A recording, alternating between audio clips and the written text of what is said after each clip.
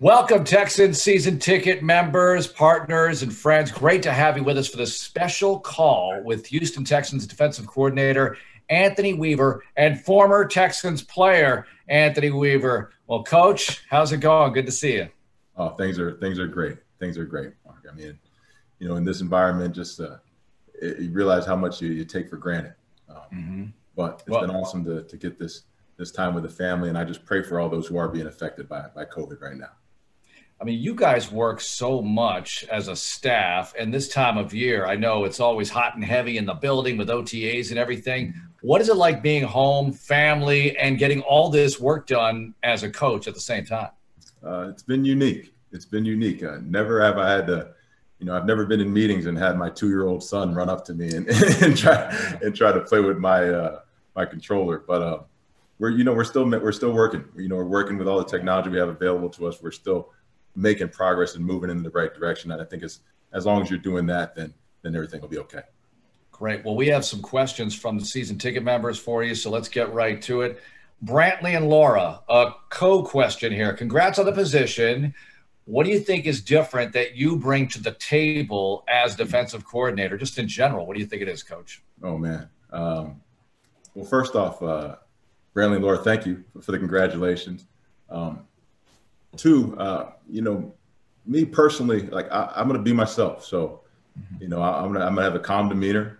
I'm gonna be a rational thinker and logical thinker in times of high stress situations. But I have the utmost faith in our players and in the staff. I'm very fortunate to still have Romeo Crennel on staff, who obviously has been a huge mentor for me, has a tremendous amount of wisdom and knowledge, and is not afraid to share it. But we have a really good staff with Danton Lynn taking over for the DBs, Bobby King, Chris Rumpf. We got the young guys that are working hard, Matt O'Donnell, Akeem Denton, who played here as well, Deion Broomfield, and then all the players we got. I mean, we got some really good players who I can't wait to just get a hold of and put them in some of these new schemes that we're devising up. But I just think personally that I'm going to be myself. We're gonna be aggressive. We're gonna be sound. We're not gonna be reckless, but we're gonna try to get after these quarterbacks. Great. All right, more questions here. Giles wants to know, what impact do you think Ross Blacklock will have, your rookie defensive lineman? You guys that have been around me for a few years now know I don't like praising rookies too much. But Ross brings a lot to the table. When you saw on film, he has the ability to stop the run, to rush the passer. He's a very strong-minded kid. And I think as long as he continues to put the work in, he can be absolutely be a contributor for us in year one. How much, that'll be determined by him. But I have the utmost faith in his ability and his work ethic to come in here and help us an awful lot. Contributor is a key word, right? Because you have a rotation going on up front. A lot of guys get a lot of snaps depending on the situation. It's sort of a group effort, right, up there. Yeah, absolutely. And I was in Ross's situation 19 years ago. I was a second round pick that came into the Baltimore Ravens and started early on. So I'm not saying we're penciling him as a starter, but I'm saying right here, I'm telling him through this medium right now that he can get it done if he puts the work in. Excellent. All right, Arturo, will this season's defense be more aggressive? I've said this, previously, that I envision our defense being a reflection of our city.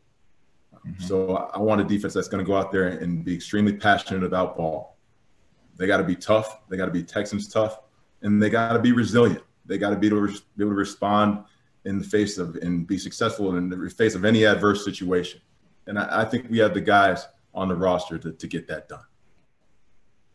Excellent. All right, so Tim says, big fan of yours, Anthony. You were a real force to reckon with as a player. This is more of a comment than a question, Coach. But obviously you were a player and you played for the Texans. You played for the Baltimore Ravens. And I know you've been asked many times how that comes into play as a coach, but it's got to be an interesting dynamic when you're a player. You're fully responsible for yourself, part of a team. Now you're responsible for so many guys. What do you perceive as the difference, really? I mean, Mark, it's no different than being single and then getting married and having kids, right? Yeah. So, you feel the pressure of not wanting to let anybody down. And that's probably the biggest thing. When you're by yourself, you control all of that. You know, you control how hard you work and how disciplined you are. Now you're trying to motivate and bring people along with you. And while you feel that pressure, it's always something I've embraced. I've always saw myself as a leader, even as a player. So this isn't a position or anything that feels unusual to me. It's actually something I embrace. All right, well said. Joseph, what coaches were some of your biggest influences and why? You mentioned Romeo already, and we know your history. Rex Ryan, I know you were asked about him during your press conference. You were with Urban Meyer at Florida, right? As a grad assistant as well. Yeah, so I have a few. And I'm gonna try to be brief because this is gonna be tough for me. There's probably four guys, and there's probably some I'm gonna be leaving out. But my first is my high school coach, all right, Blaise Giuliano, who played defensive line in the Canadian League and actually talked me into playing football when I thought I was going to be Michael Jordan. You know, I was going to be 6'4", 280 Michael Jordan. But to this day, he is still like a second father to me and was a tremendous influence on me. Rex Ryan, obviously, just who I am as a coach philosophically, from a demeanor standpoint with my players. A lot of that was because of his influence. He was tough. He was aggressive. He was a player's coach, though. He knew when to have fun. But when we crossed those white lines, we were trying to take your heart. All right, and I'm very similar in that way. You already mentioned Rack. I've already spoken about him. And then Urban. I can't say enough about Urban. Urban's a guy who obviously had a tremendous amount of success. Gave me my first coaching job at the University of Florida as a graduate assistant, and still to this day just offers advice and wisdom whenever I seek it. So those are probably four of the biggest, and I know I'm forgetting people, but those are probably four of the biggest ones. All right, let's go to Hal. He wants to know about blitzing. Will blitz packages be more prominent this season? I don't want you to give away state secrets, but a lot of people look at the blitz as one thing, but you can do it in so many different ways, right? Sure. For sure. What I can promise is that we're going to do everything in our ability to affect these quarterbacks. The game has changed. It's not like when I played and people lined up in 21 personnel and they're trying to get 3 yards in a cloud of dust. They got these quarterbacks now with the way the rules are. They're trying to sling this ball all over the place. Well, they can sling it, but I promise you, we're going to try to make them pay for it. Growing up, Houston was the house of pain, and we're going to do everything we can to try to get some of that energy back in that stadium defensively. Oh, nice reference. People are going to like that one. All right, Alan, which rookies excite you the most? Alan, it's a rookie question. We can't do this considering the schemes. But you mentioned it. You're looking for contribution. You're looking for absorbing into the assimilating as quickly as possible, right? Yeah. I usually don't get too excited about rookies, but the guys that we brought onto this roster, they all have the three qualities that we're looking for on this team. They're dependable, they're tough, and they're smart. And with those attributes, that's going to give them a chance to come in here early and help on defense, yes, but they can help the team in a variety of ways. They can contribute on special teams, which I think is a very undervalued phase of the game. If they can come in and contribute there, then they'll earn the right to play some more on defense. Okay, let's get to Leo's question. What will JJ's role be in 2020 on the defensive line or on the defensive side of the ball, he wants to know. All right, so JJ's role, I would imagine very JJ-like, for lack of a better way of putting it. Yeah, JJ's role is going to be to continue to get in the game and to kick somebody's butt. That is going to be role. We're going to do everything in our power to put him in the best position to do so. Okay. Mike, you've been called the disciple of Rex Ryan, who is noted to another blitzing question, blitz all the time. Can we expect that? Well, and let me piggyback on that a little bit here, Coach. When we talk about pass rush, we talk about JJ, all the sacks he's had in his career and everything, Whitney, but it's a by committee thing, right? It really, Carolina was second in the league last year in sacks, and nobody had more than 9.5 or something like that. You don't mind where it comes from, do you? No, absolutely not. The hope is that some of the new things we're going to do schematically, because you mentioned being a Rex Ryan disciple, will enable those guys to get some more one-on-ones, whether that's Whitney, JJ, Charles Omenihu, Ross Blacklock, Jacob Martin. We can go on for days about the guys we have that can get to the quarterback. So it's my goal to put them in more prime opportunities to get that done. In terms of being exactly like Rex, I don't know that I'll be exactly like him. I'll probably be more of a mesh between Rex Ryan and Mike, who has also been a huge mentor for me. We're gonna be aggressive, but we won't be reckless. We'll be calculated with what we're trying to do. Sounds great. David, how are you navigating the COVID-19 situation with the new players? And you were asked about that earlier. I asked you about home life, but with the players, it is a unique environment. Everybody's sort of in the same boat here around the league, but you get the feeling that, hitting the ground running is going to be so crucial when you guys are able to get back together. Absolutely.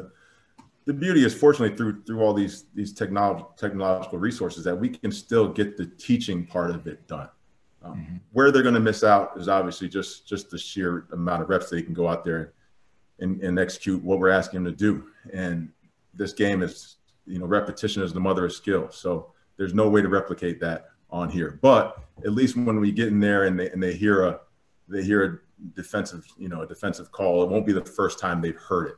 Whereas if this happened back in, 2002, 2003, when I was playing, we'd all just probably be out on football fields running around having no idea what was going on with the defense. So I still think we're able to get work done, and they won't be starting from ground zero. Virtual coaching. Chris, what do you think about the defensive line upgrades this offseason? Well, we talked about Ross and just the guys in general, though, because you have good guys coming back. You got Angelo coming back. You have Brandon Dunn coming back. We talked about Amenahu had a nice rookie season. I would imagine you're looking for that year 1 to year 2 jump out of him as well. Yeah, I have a lot of faith and belief in our defensive line. We have guys who know their roles, who excel in their roles, and they're dependable. They're dependable, and you got guys that can wreak havoc as well. So when you have that combination of guys who are completely selfless and are just want to win and do what's best for the team, then you got a chance to be very good on defense and be good up front. And our last question is from David. What are the top 2 or 3 keys in getting a defense to elite status? This is a good question. 2 or 3 keys, Coach. That's a great question. I think you got to get 11 guys on the same page. All right, our game is unique. Our game is unique. It's not like basketball where you can pass the ball to Michael Jordan and let him go win the game, or baseball where you put the hands in, you give it to Cole, and say go strike everybody out. We can't do that. In order for us to be successful on defense, we got to have 11 guys on the same page, communicating at a high level at all times. And I think we can get that done. We can get that done.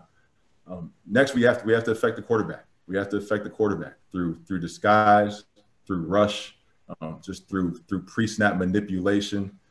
It's that chess match that happens before the snap that I think we can improve upon, that we can get better at, especially when you're facing the Phillip Rivers twice a year. Guys like Patrick Mahomes. So I think as we get better at those things, if we can get 11 guys communicating and being on the same page, if we can win the battle pre-snap and not show our hand, not be the poor poker players at the table, then I think we can improve on defense. Well, Coach, I think I speak on behalf of all the season ticket members when I say I am ready to run through a brick wall right now for you. So great job today, and it's been great listening to you and watching you, and we're looking forward to watching the team play come August. Thanks a lot for being with us today. Appreciate you having me on. All right, that's our season ticket member call with Anthony Weaver, defensive coordinator. Go to HoustonTexans.com for ticket information, all the information about your favorite team. Have a great day, and go Texans.